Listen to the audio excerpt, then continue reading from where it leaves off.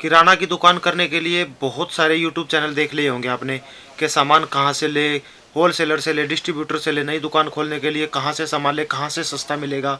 बहुत सारे चैनल भी देखे होंगे, बहुत वीडियो भी देख ली होंगी आपने, वैसे भी पता कर लिया होगा।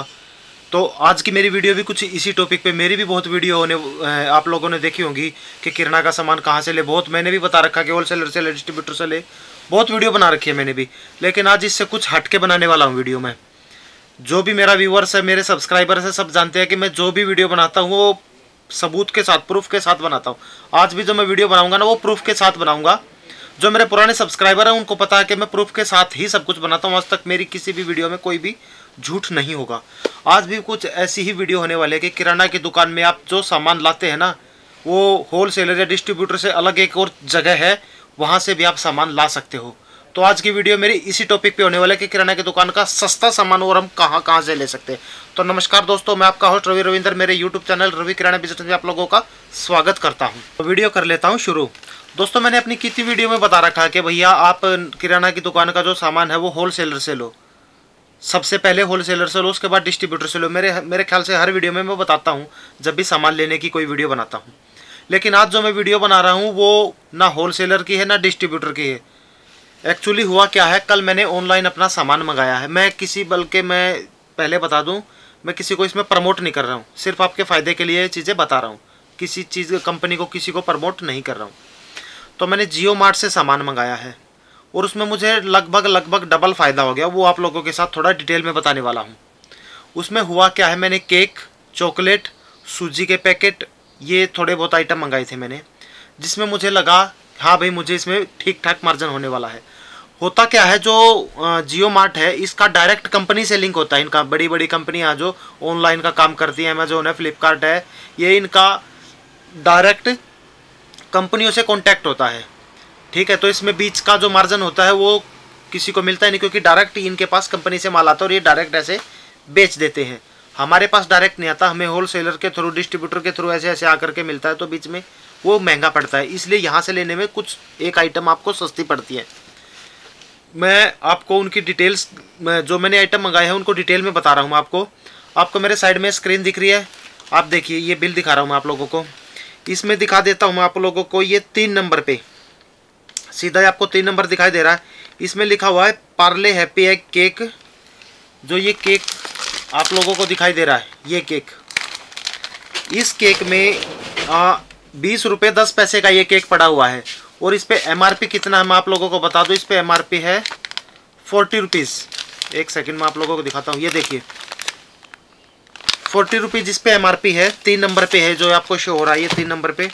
और ये पड़ा है मुझे 20 रुपये 10 पैसे का। ठीक है, ये तो हुआ 20 रुपये 10 पैसे का एक केक। 40 रुपीज़ MRP है, तो लगभग आधा प्रॉफिट हो गया। 1 मिनट होल्ड कर। हाँ भैया, सामान मैं एक वीडियो शूट कर लूँ, 10 मिनट के बाद आ जाओ। हाँ, बाहर बैठ जाओ, मैं तब तक कर ले। दरवाज़ा कर देना थोड़ा बंद। सॉरी, कस्टमर आ गया था, लेकिन उसको भी अटेंड करना ज़रूरी है।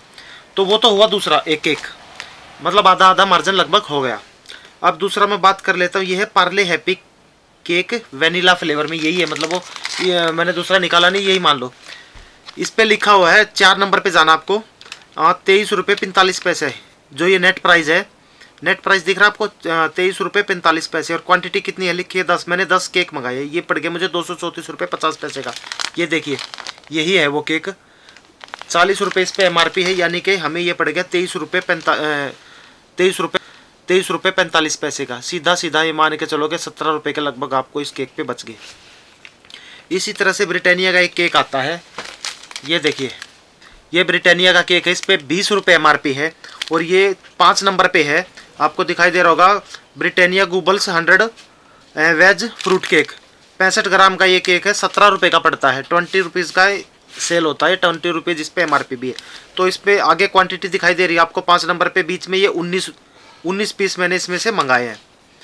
अब बात कर लेता हूँ 6 नंबर पे। ये है डार्क फैंटेसी, सनफीस्ट का डार्क फैंटेसी। ये देखिए, ये है वो, दिख गया, सनफीस्ट का डार्क फैंटेसी। 6 नंबर पे 8 पीस है ये। और इस पे MRP है, आप MRP नोट कीजिए पहले। ये दिखाई दे रहा है 35 रुपये, 35 रुपीज़ इस पे MRP है। ये मैंने मंगाए 8 पीस 140 रुपये के। तो ये कितने का पड़ा, 17 रुपये 50 पैसे का, लगभग डबल, यानी कि एक के साथ एक फ्री है, ये एक के साथ एक ये फ्री है। इसी तरह से कैडबरी की चॉकलेट है, कैडबरी की चॉकलेट दिखा देता हूँ मैं, 40 रुपये की, 40 रुपीज़ की आपको ये चॉकलेट दिखाई दे रही है।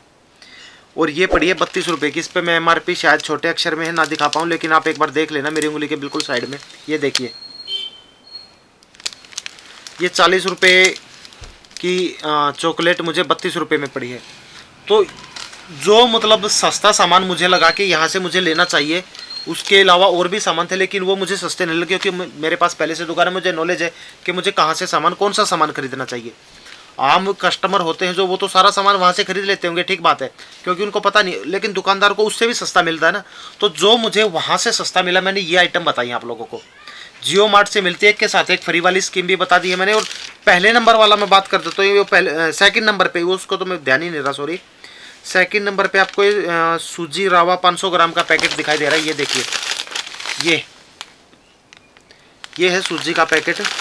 ये 5 पैकेट लिए हैं मैंने, 20 रुपये का एक पैकेट पड़ा है मेरे को, दिख रहा है आपको, नेट प्राइस में 20 रुपये और क्वांटिटी 5 दिख रही है। अब इस पे MRP देखिए, 40 रुपये, 40 रुपये इसका रेट है। मैं इसको 25 रुपये का सेल करता हूँ, 5 रुपये प्रॉफिट लेता हूँ, ज़्यादा लेता नहीं। तो कहने का मतलब है कि आप कहाँ से भी, मतलब होल सेलर या डिस्ट्रीब्यूटर से नहीं, आप कहीं से और से भी सामान ले सकते हो जहाँ से आपको सस्ता मिलता हो। जियो मार्ट है इसका एक ऑप्शन, डायरेक्ट कंपनी से लिंक है, उनको सस्ता पड़ता, आपको भी थोड़ा सा फ़ायदा हो जाता है। तो ऐसी जगह से सामान ले लेना चाहिए जहाँ से सस्ता मिलता है, उसमें कोई दिक्कत वाली बात नहीं होनी चाहिए। और मैंने इसका एक तरह से प्रमोशन भी कर दिया जियो का, हालांकि ये मैंने पहले बता दिया, कोई प्रमोशनल वीडियो नहीं है, ठीक है। तो आज की वीडियो में इतना ही। मेरे ख्याल से आप लोगों को समझ आ गया होगा कि किस तरह से मैंने माल वहाँ से मंगा के, मतलब एक के साथ एक फ्री वाला भी दिखा दिया इसमें।